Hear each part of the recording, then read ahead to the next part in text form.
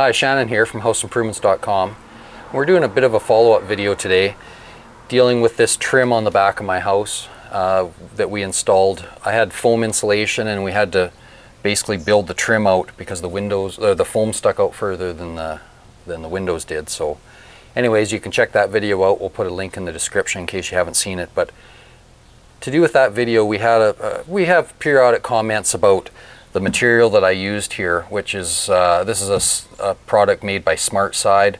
It's basically an OSB product, so it's wood, and we had a lot of comments that, oh, this edge here, you know, is gonna swell up, or you know, water's gonna affect it because water can lay here. Well, this 5 years later since we did that video, and I actually haven't ever painted this trim yet either. It needs a little bit of touch up of paint on this corner here.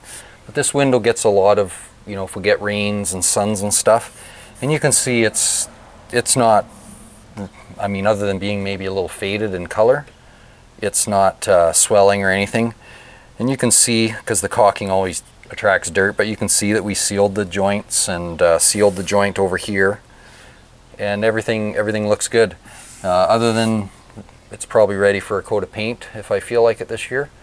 We don't have any swelling or delaminating or anything like that. So just wanted to kind of follow up on that and show you a project that we did a few years ago.